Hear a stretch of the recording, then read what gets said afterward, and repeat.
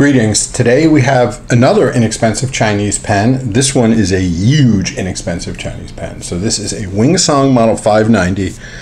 It's readily available in the $5 to $10 range, but it is a very, very large pen. So just to give you some perspective, here it is compared to a Lamy Safari and a Pilot Metropolitan. This pen is very, very big. It's almost all plastic though.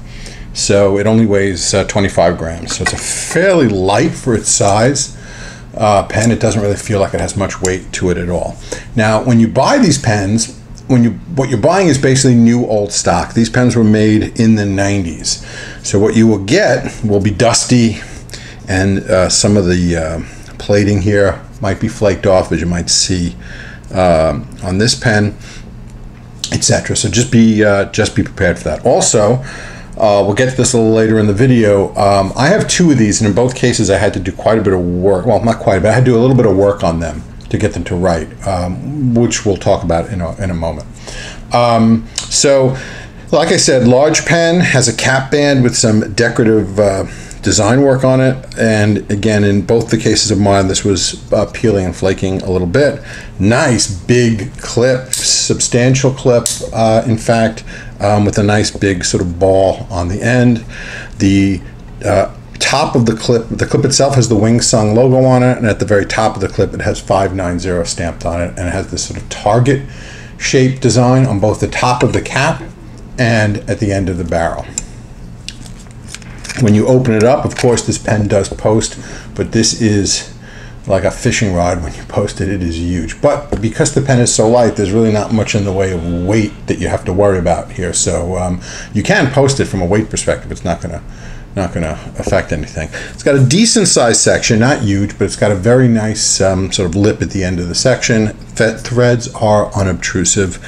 The nib is unspectacular, kind of a plain, unadorned nib, just says simply Wingsung and some Chinese characters. This is sort of a medium nib. It is unlabeled in terms of size, and it has a nice looking feed, and I suspect that this feed actually might be made of ebonite. I can't be 100% sure, but I have handled it, and it does seem to be made of ebonite. That's a distinct possibility, but all in all, pretty nice. Now, here's some good news and some bad news. If you don't like this nib, the nib can be upgraded fairly easily. You pull the nib and feed, and you can replace it with, for example, a number 6 sized Jinhao nib. Like you say you pull off of a 159 or any other Jinhao pen that uses a number 6 Jinhao nib, actually works quite well on this pen. So the nib is easily upgradable for less, only $1 or $2. So that is the good news. The bad news is, this pen, which I'm going to demo later, is inked, so I'm not going to show you on this pen, but on both, I have two of these, and both the ones I had did not write at all when I first got them. The nib and feed do pull out quite easily on this, and the way this pen comes when you initially get it is this little breather tube is stuck into the feed like that.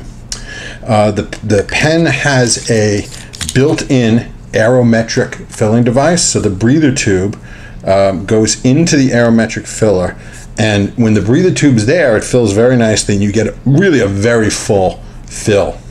But the pen won't write. The breather tube seems to completely inhibit the flow of ink into the feed. In both these cases, I removed the breather tube. Now the pen still fills well. You have to give it a couple more squirts than you normally pumps than you normally would, and it maybe only fills 3/4 of the way. It does. You don't get quite as much ink in it with the absence of the breather tube, but you get the extra added advantage that the pen actually writes, because the pen literally, with the breather tube in place, in both these examples of these pens, I could not get it to write at all. But your mileage may vary, so if you do get one of these, make sure you clean it well. It will be full of dust and all that stuff. So I did do all that, but you might want to try writing with it with the breather tube first, but bear in mind that just simply removing the breather tube in both cases worked fine. For me. And the nib upgrade is something to consider. You can see this nib is okay, but not spectacular, and the number 6 Jinhao nib is a very, very nice nib. I look at the video of the Jinhao Model 1200, which is the dragon motif pen from a few months ago. That has the number 6 Jinhao nib in it, and that again writes really well. It's one of my favorite low-cost nibs. But enough about that. Let's see how this nib and this pen write, and we're going to find that out right now, folks. What we're writing with here today is a Wing Sung.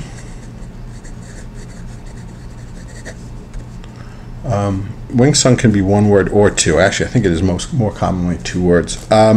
Wing Sung Model 590, and this is an unlabeled steel nib, but I'm going to say it's somewhere in the medium range, approximately. Again, once you pull the breather tube, this pen works nice. It writes, I'd say, adequately.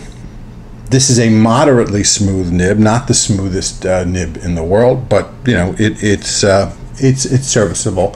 Again, try it out. If you don't like it, just simply upgrade it with the number 6 Jinhao nib, and you know you'll be very pleased. But again, this is a serviceable nib. Nothing terribly wrong with it. You might want to take some micro mesh to this, maybe smooth it. I have not done so, but maybe I will do so in the future. But again, writes pretty well. Not really much in the way of flex. I mean, you could squeeze a tiny bit out here, but again, not a flex nib by any means, not even a soft nib, really. It's just sort of a flimsy nib, I guess I would say. Nothing special about it at all, but it writes. This pen is actually pretty comfortable to hold, to be honest with you. The section's nice, the pen is comfortable. The size is not really a problem, because again, it's a light pen, 25 gram pen, light. You can unburden yourself even a little more by unposting it, and you can see it's plenty long unposted, obviously. And like I said, posted, it just becomes like a fishing pole. It's really just crazy big pen. But I like it. It's definitely worth the $5. Let's put it that way. I wouldn't pay too much more for this, and it's certainly a conversation piece because it's a big pen. Plain black plastic, light. You know, not much more to it than that. So that's probably enough about the pen. Let's talk about this ink just a little bit. So what we are writing with here is Diamine Poppy Red.